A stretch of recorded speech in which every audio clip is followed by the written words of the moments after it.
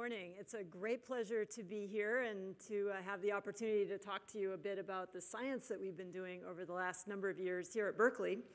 And I wanted to start off by introducing the concept of gene editing by showing this beautiful structure of the double helix of DNA. So DNA is the chemical that stores all of the information necessary to make life possible.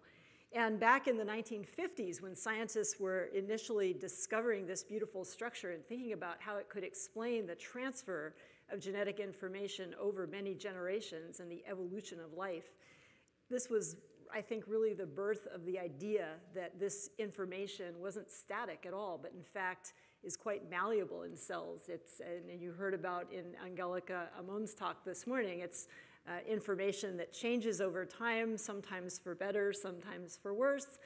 And scientists have been imagining ways that it might be possible to control that change, to actually recode life, if you will, to change the DNA sequence so precisely that we could both understand fundamental questions about genetics, but also control those genetics, be able to do things like cure genetic disease by altering the code that leads to disease in cells or tissues or whole patients or organisms.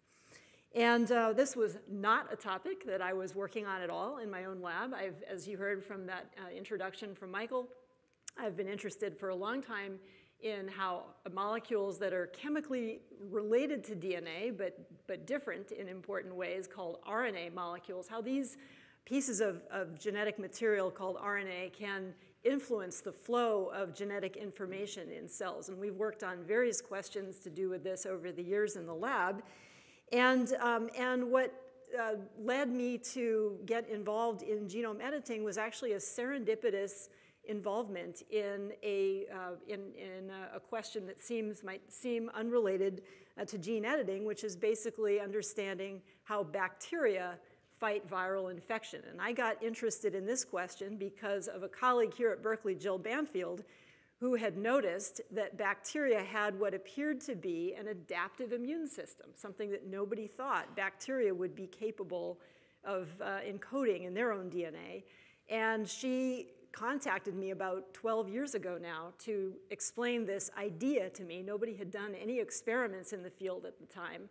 And as a biochemist and a structural biologist, I got intrigued about whether this bacterial immune system might involve molecules of RNA. And that's how we got started working on something called CRISPR. And if you've seen this acronym CRISPR, if you've seen it in the media, you might wonder if it's a new kind of cracker or a place to store your vegetables. But actually, it's an acronym that stands for a place in the genome of bacteria where pieces of viral DNA are stored over time. And here's how it works.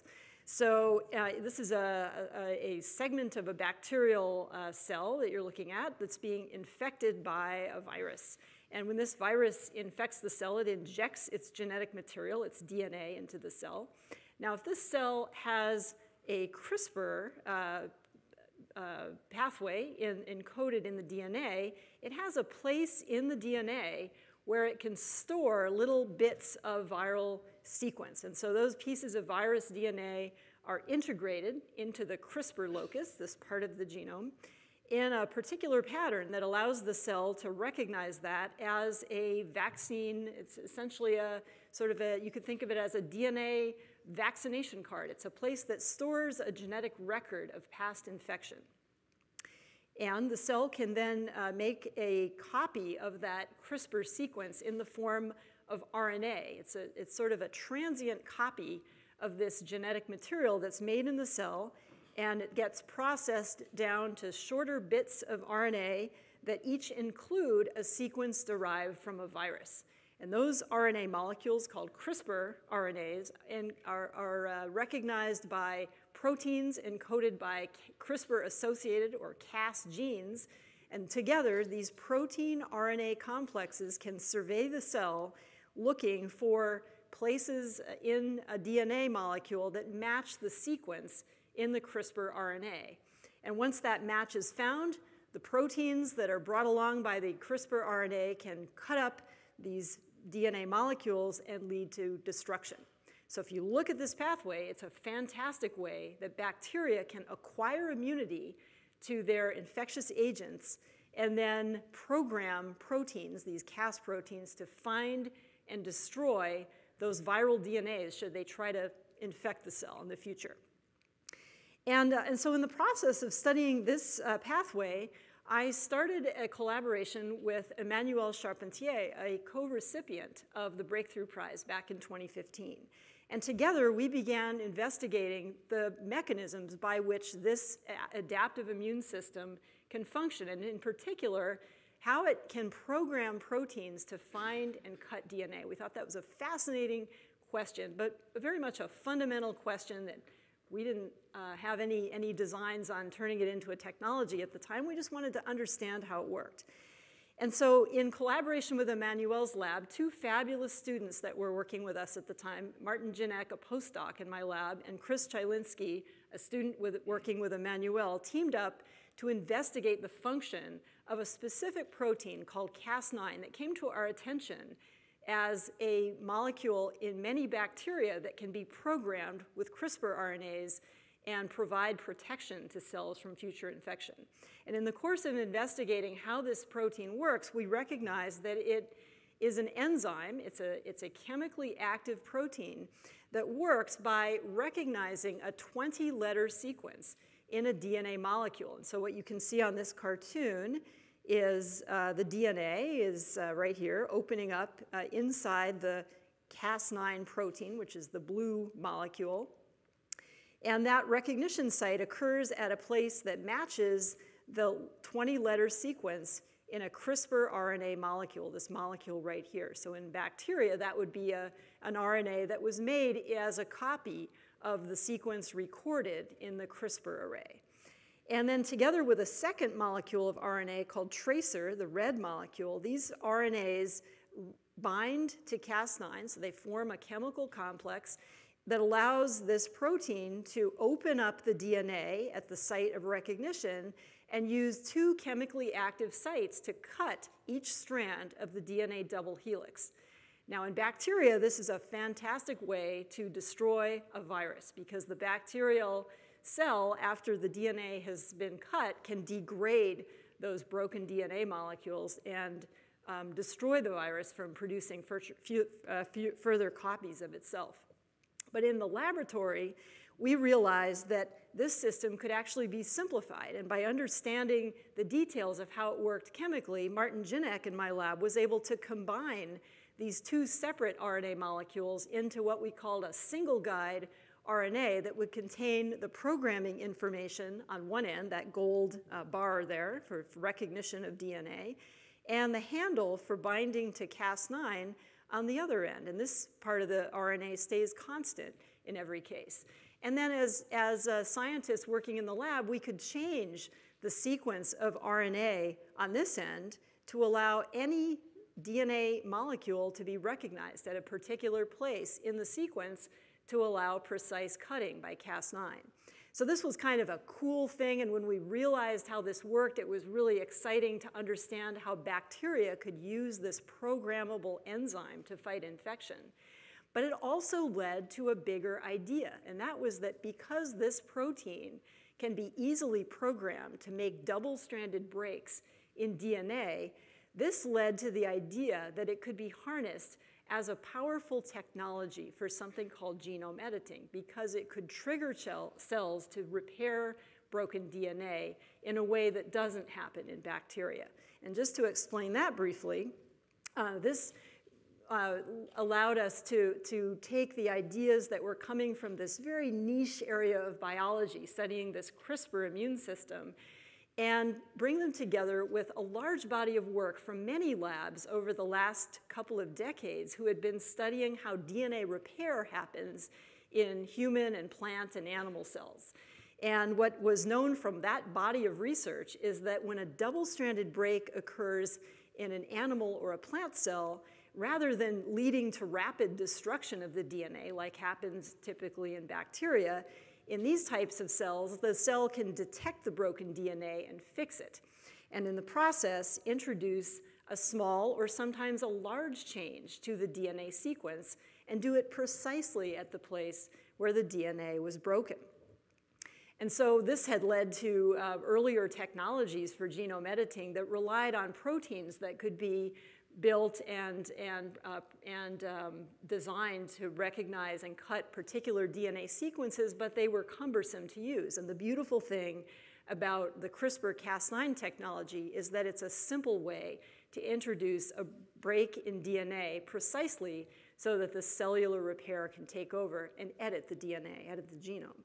And this is a video that illustrates how we imagine that this system actually works inside of a cell like ours that has the DNA encased in the nucleus. So we're zooming into the nucleus here. You can see the DNA packaged in chromatin, so it's wrapped around proteins. And amazingly, the Cas9 enzyme with its little piece of RNA that tells it where to go, it's the zip code that tells it where to go in the genome, searches through all of that DNA, finds a matching sequence to the guide RNA, and then opens up the double helix and generates a blunt break in the helix, leaving those ends available for recognition by repair proteins that can come in, and this is where the magic happens, and fix the break, in this example, by integrating a new piece of genetic information at the site of the break. And so over the last 6 years since we first published this work, the technology has taken off and been adopted globally for a wide variety of applications, really across all fields of biology. It's been truly amazing to see what scientists are doing creatively with this technology. And very briefly, I just want to give you a sense of where I see this going in the future. I think the field of technology development continues to advance very rapidly, so we see new iterations of CRISPR tools coming along virtually every week or month. We know that there are many opportunities in biomedicine, agriculture, and industrial biotechnology using gene editing, and I'll give you just one quick example that illustrates the power of this tool. And finally, I think there's some very important ethical and regulatory challenges that we as a society now face, given that we have a powerful way to control our own evolution and the evolution of basically everything that we interact with in our biological environment. So to just give you a sense of where the technology is going, it's been possible to discover many different natural forms of CRISPR-Cas enzymes, as well as to develop new ones in the lab. And this is an example of some recent enzymes that I've been able to find in collaboration with Jillian Banfield here at Berkeley. We're investigating how these proteins with their guide RNAs are able to form structures that interrogate the genome and find sequences for cutting or other kinds of chemical modification. And in this example, we know that this is just showing that there's lots of interesting chemical variety that we find in nature, including as we find proteins that are smaller in size, we find that their RNA components tend to get bigger. And that presents some interesting opportunities, I think, technologically, to think about how we can deliver these types of entities into cells for applications across biology. I also want to point out that as we've been investigating the molecular mechanisms of CRISPR-Cas enzymes, we've discovered new activities, new chemical properties that nobody understood these proteins to have, and those in themselves are harnessable as biotechnology tools. And this is one interesting direction that the field is going right now in using new CRISPR-Cas enzymes for point-of-care detection, meaning rather than altering a genome, we're using them actually to detect nucleic acids, meaning DNA and RNA molecules in patient samples in a real-time application that allows detection of infectious particles in urine or saliva samples, as well as in the future possibly detecting DNA that comes from tumors in people that might have cancer. I wanted to very briefly mention an exciting direction that the field is going in terms of treating genetic disease. And this is work from Eric Olson's lab at the University of Texas, where he's been using animal models of muscular dystrophy to investigate how you could use gene editing to repair the DNA and allow a protein that, in the case of muscular dystrophy, is not produced in people and leads to muscular degeneration, and then edit the DNA so that this protein called dystrophin can now be produced. And you can do this by using these CRISPR-Cas scissors to cut out the defective part of the DNA and allow the repair to happen in such a way that this dystrophin protein can now be generated in muscle tissue. And just to show you a very dramatic example of this in a dog model of muscular dystrophy, and this is work that was published recently in Science magazine and that Eric Olson presented at a conference that I attended in New York a couple of months ago. He showed this slide, which shows on the left-hand side normal tissue. So these are muscle tissue that's producing this dystrophin protein stained with green, so you can see it there. It's not produced in dogs that have this mutation that mimics what happens in humans that have muscular dystrophy. And then if these animals are untreated, of course, when you look in their muscle tissue over time, they're not making dystrophin, and they have muscle degeneration. And you can see this as a loss of use of their limbs. But in dogs that were treated, and they were treated by a single injection of a virus that produced the CRISPR-Cas9 molecules to edit the DNA appropriately, you can see now that this muscle tissue from these dogs, two different animals here, is producing dystrophin. And if you are really interested in this, I encourage you to go and look at the video of these dogs that Eric showed, and it's on his website, that shows that these dogs that are treated are now able to use their limbs in a way that the untreated dogs are not. It's really profound, and I think it shows the future, what's coming. It's not there today, but we have an opportunity, I think, to use this technology to not only treat people that have these types of diseases, but in the future to actually cure these diseases. And my light is flashing, and I'm just going to close by pointing out that the ethical challenges are big, and one of them, I think, is the idea that in the future it may become the norm, actually, to use gene editing not only in kids and adults, but also in the germline, meaning in a way that passes along changes in the DNA to future generations. And this is a very active topic of discussion right now, and in fact, I'm off to a meeting in a month in Hong Kong that will follow up on this report that was released last year by the National Academies to discuss how that kind of application should be regulated, and how should we, as a scientific community, think about regulating it and controlling it in the future. So stay tuned. There will certainly be press releases about this meeting coming up about this topic, and it's an area of very active discussion at the moment. And I'm just going to conclude by pointing out that RNA-guided gene editing is a powerful way to manipulate genomes, continuing to advance very rapidly. Applications are going to depend on controlling the outcomes of the editing, including both the chemical outcomes and the societal outcomes, and how we think about the future of this use of this technology. And finally, I think over the next 1 to 10 years, we will, all of us, experience rapid advances and applications of gene editing in areas that are going to affect us, not only biomedical, but also in agriculture and applications in industrial biotechnology. Thanks very much.